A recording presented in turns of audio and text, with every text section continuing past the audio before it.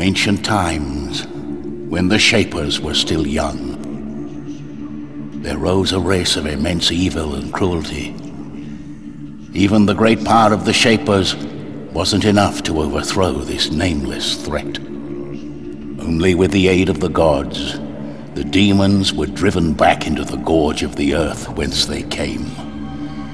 But a prophecy was given that one day they'd rise again and take bitter revenge.